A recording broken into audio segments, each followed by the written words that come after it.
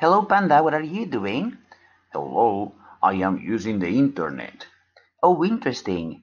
You know that thanks to energy and machines, we can use internet everywhere? I think Matthias has something else to say about it. You're right, kid. Today we are going to study about energy and machines. We are going to deal with information technologies, types of energy, electricity, and conductors and insulators. Let's start with information technologies.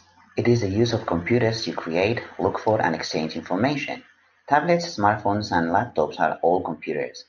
The internet is a worldwide computer network. We need an internet connection to use it. And here you are some advices. Use internet with the help of an adult. Visit only official websites. Never give personal information and never talk to strangers. Types of energy. Sun produces light and thermal energy. Many machines use electrical energy. Moving objects have mechanical energy, and petrol and fuel store chemical energy. Energy can change from one form to another. Here you are an oven. Electrical energy becomes thermal energy.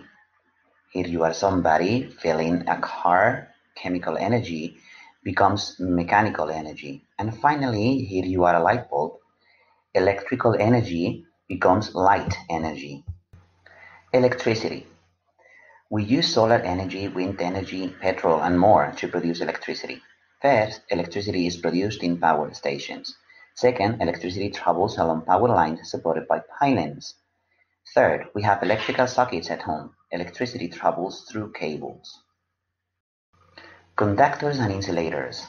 Conductors are materials in which electricity flows easily through them, for example, copper, steel, and seawater. And insulators are the opposite. Electricity doesn't flow through them, for example, plastic, wood, and glass. We were talking about electricity, but there are also thermal conductors and insulators.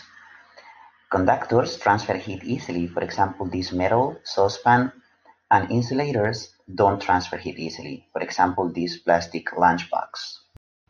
So, Panda, thanks to energy and machines, we have a lot of things to do at home. Yeah, you're right. Thank you, Matthias. Bye bye.